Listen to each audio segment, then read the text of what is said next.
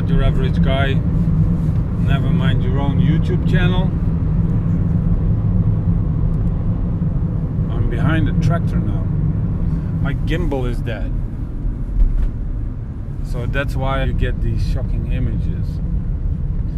I'm on my way to Alex. Alex wrote me an email when he saw this video where I almost lost my quadcopter to the rising sea. And he said, hey, I live in the neighborhood. Just drop by and we can talk and maybe fly together.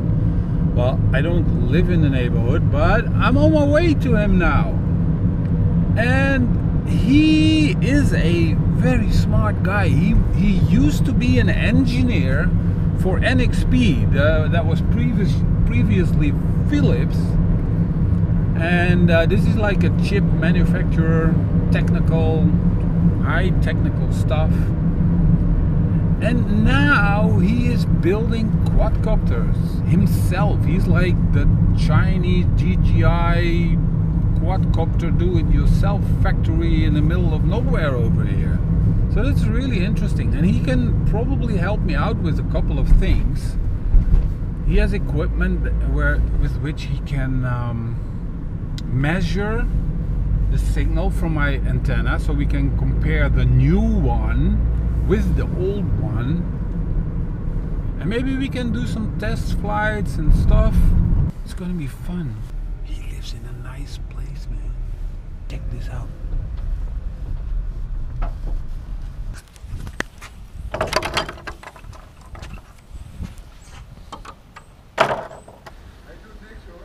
Hij doet niks. Hallo. Goeiedag. Dag Peter. Zo, hallo. Komt erin. Goeiedag. Hey. Hallo. Hey. Hey. Kom. Kom. Zo. We hebben het ja van DJ. Hij is zelf, ja, en hij is helemaal, het is zelf een hartstikke lief beest. Ja, maar hij is nou een beetje... En net was hij ontsnapt. En toen liep hij op straat en kwam net iemand met een boel burger bij. Kom. Zo. Hey. Kom. Zo. Ja. Zo. Zo is de braaf. Ja, Zo. een kopje koffie. Ah, lekker. Ja? Een mooi plekje hier. Ja, dat dacht ik ook. Oude gemak, Bart. En toen zijn we hier naartoe vertrokken. Hier wonen we weer al 13 jaar. Ja.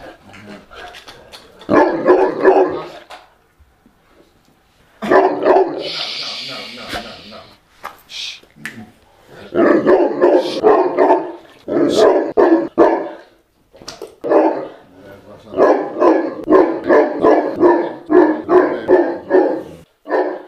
Wil je de melk en suiker? Ik heb een beetje melk graag.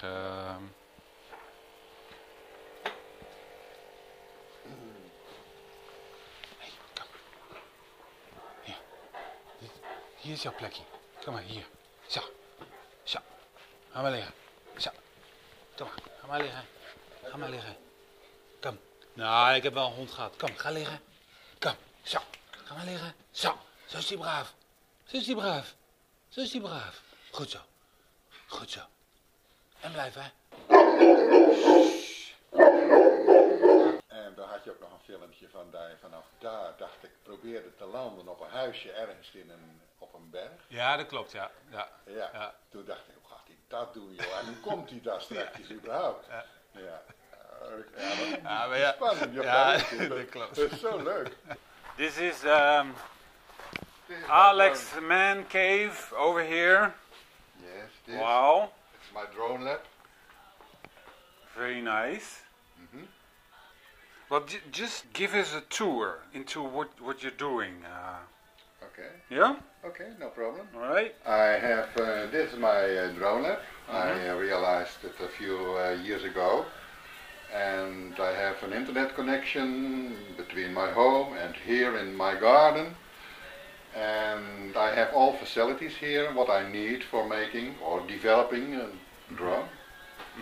I show you now my homemade drones. Yeah, This all right. one. Yeah. So you have like a cupcake and...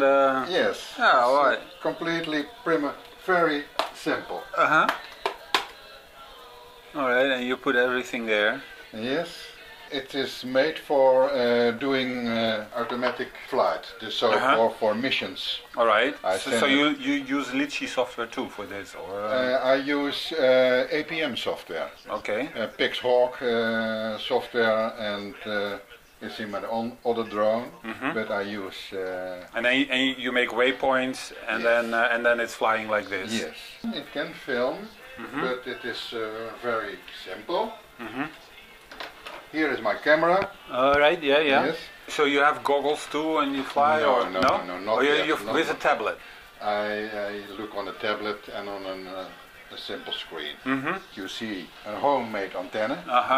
All right. Because my experience is that the antennas I receive from the manufacturer are not so good as the one I made myself. All right. So that's the reason I made an own antenna. So we can test that today, or Yeah, what? we can. What's fun about flying waypoints? Yes, it gives me a kick. Why? Yeah, I don't know, but Because basically you set the route on your computer, yes, and then I it do. flies like that, Yes. and then the kick is that you set the flight well and it doesn't hit anything, or what? Yeah. Like that. Yeah, like that. All right. I put the drone in my garden. Yeah. It goes up. Yeah. It goes to the height of 25 or 65 meters, and then it's going away. And then away, I don't see him anymore. And then a few minutes later, he's back and is landing on the same place. Okay, that gives me all the kick. right. So the kick is that it comes safe back. That's all right. Yeah. Very good. So how much did this one cost you to make? The camera plus the transmitter is about 30 euros. GPS 20 euros. APM 30 euros. ESCs on eBay. On On eBay. 3 euro a piece, 12 euro.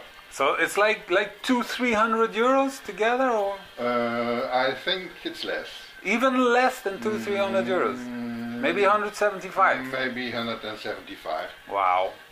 Wow. Yeah.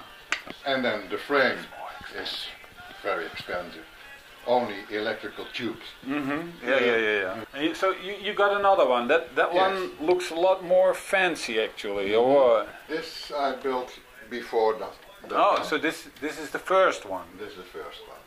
This is my that looks pretty fancy. And then you have here like your long-range first-person view set up. Yes, it is. You use this for both the drones? Yes, I use it for my drones only. And For all of them? For all of them, yes. All right.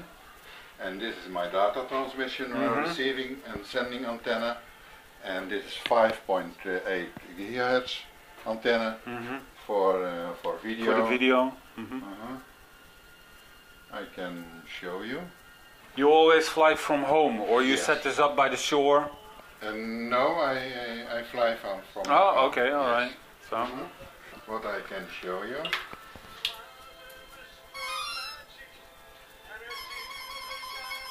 Oh, there's something wrong. I don't know what. I have to solve the problem. No problem. And here is my spectrum analyzer. Yeah. We can use this one to test to align our antennas. Yes.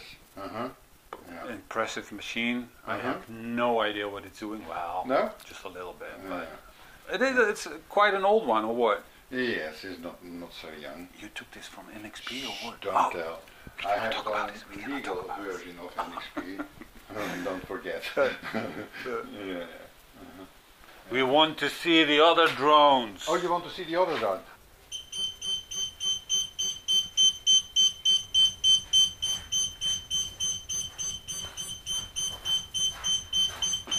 This is a self-destruction system activated, or? It's my DX8. Oh, kom eens, Bas. Come, Bas. Come.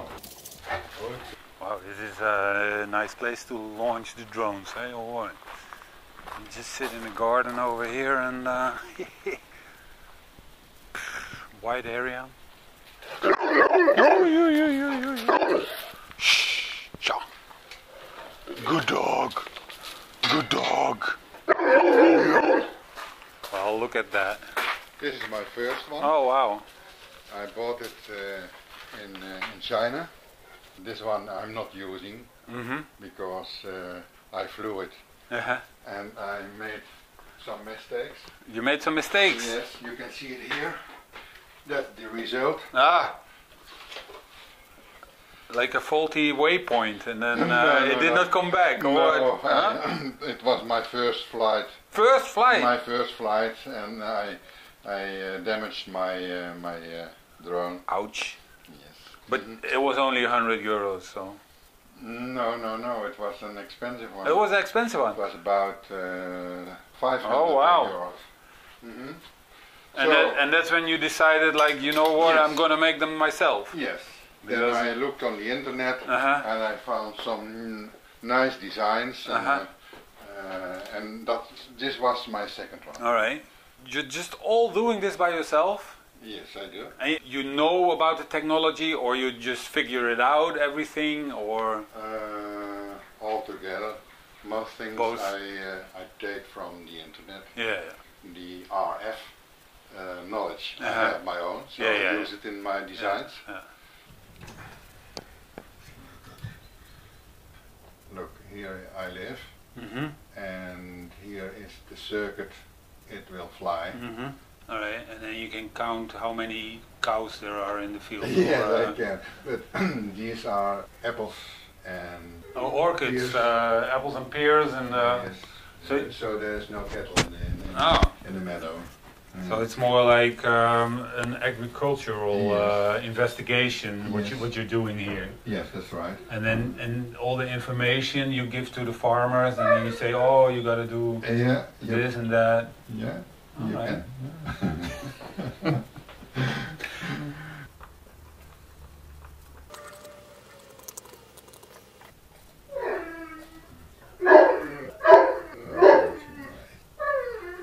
So it needed calibration. I don't know. Maybe it helps. Like with all drones, they all need calibration. Yeah. So.